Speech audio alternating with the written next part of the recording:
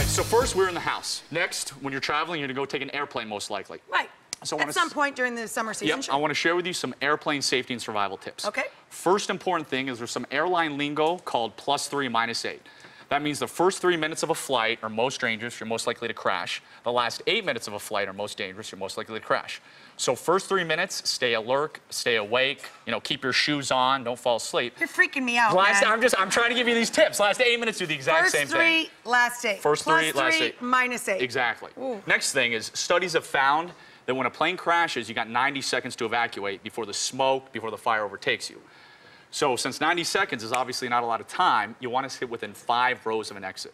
So let me grab this up, and I'm going to show you where you want to sit. You can look at the equipment, right, online for any flight you're taking. Absolutely. That's the beauty of living in the internet age. So for instance, right here, this is kind of no man's land. You can see you're not within 5 rows. You do not want those rows, You do not want there. So you want to be, you know, right around here. Any of these exits within 5 rows. And the beauty of the internet age, again, you can choose where you sit, where you sit.